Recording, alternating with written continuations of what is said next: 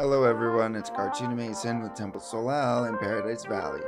Back in the 5th century, there was a Jewish teacher named Rava. And Rava said, when I die and I go to heaven, they're going to have a list for me. They're going to ask 6 questions to determine if I make it in or not. And then they wrote this in the Talmud, our ancient Jewish book. So let's see what the deal is with these questions. Question 1. Did you conduct business faithfully? At first I thought this question was an odd pick for the first one. Is my conduct in business really my greatest concern? But then I thought it doesn't necessarily have to be commercial business in a workplace per se. It can mean my daily business. And through this understanding, I interpret the first question you're asked in heaven as follows. Did you have integrity? Question 2. Did you designate time for Torah study?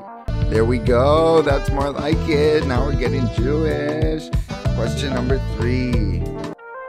Did you engage in procreation? Yep, the third question is if you tried to have kids. I love you, Mom and Dad. Question number 4. Were you anticipating the redemption?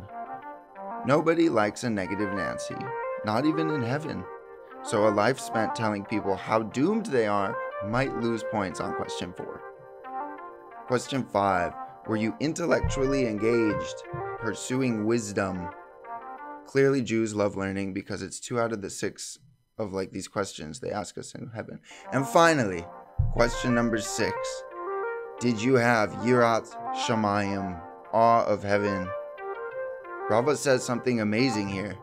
He says, nevertheless, beyond all these questions, if the person is in awe before their creator and universe, yes, they are worthy. And if not, no, none of these accomplishments have any value. The touching moments of our lives, the moments we feel deeply and are moved incomprehensibly. I think these moments are the main event. And it seems like heaven agrees. I hope everybody is having a great Elul and is looking forward to a wonderful Rosh Hashanah at Temple Solel. This is Cartoon Mason wishing you Shabbat Shalom.